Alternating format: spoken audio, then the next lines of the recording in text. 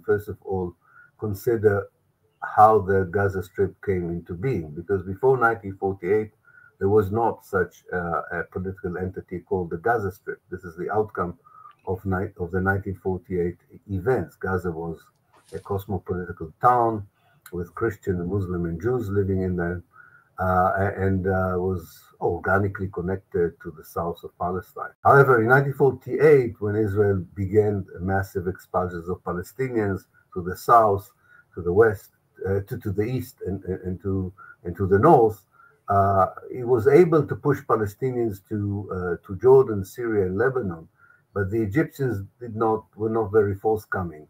And closed in a way the borders between what became Israel and Egypt. And therefore, Israel was left with a huge number of Palestinian refugees inside Israel.